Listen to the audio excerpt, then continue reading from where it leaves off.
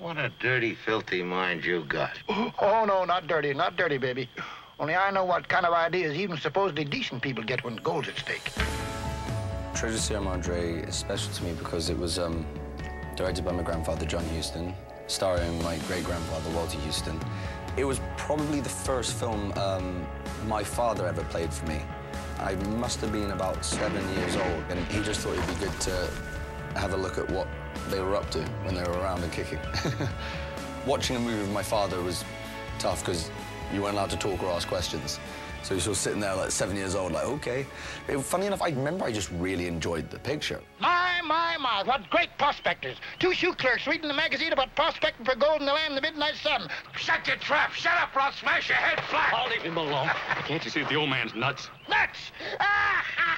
He was so great in the movie. What I love about it was there was just such an honesty to his performance. Take another week to break down the mine and put the mountain back in shape. Do what to the mountain? Make her appear like she was before we came. I don't get it. We wounded this mountain. It's our duty to close her wounds. It's the least we can do to show our gratitude for all the wealth she's given us. There's a scene also when the Indians find him and he's like a medicine man and he's acting in such this gentle way. And I was like, oh, he looks like a really lovely man that I would have liked to have spent some time with. I believe one of Humphrey Bogart's best performances was in The Treasure Sierra Madre. It's quite difficult when you're sort of talking to yourself as an actor. I guess the bits when he's sort of going insane, he thinks that everyone's against him. How about you going to the village? What does Howard think he is ordering me around? What's that, Dobbs?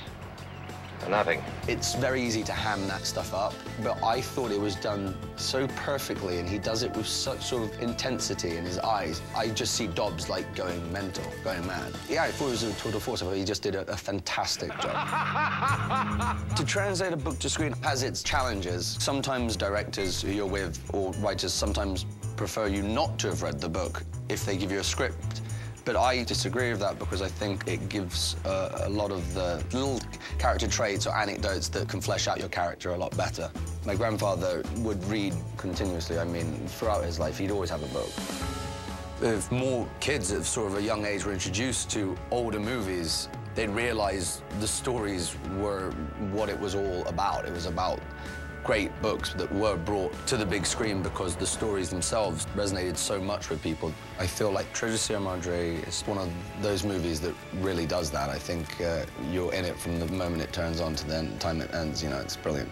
Experience the most memorable literary works ever translated to the big screen as Turner Classic Movies presents great adaptations Mondays and Wednesdays this month on Turner Classic Movies.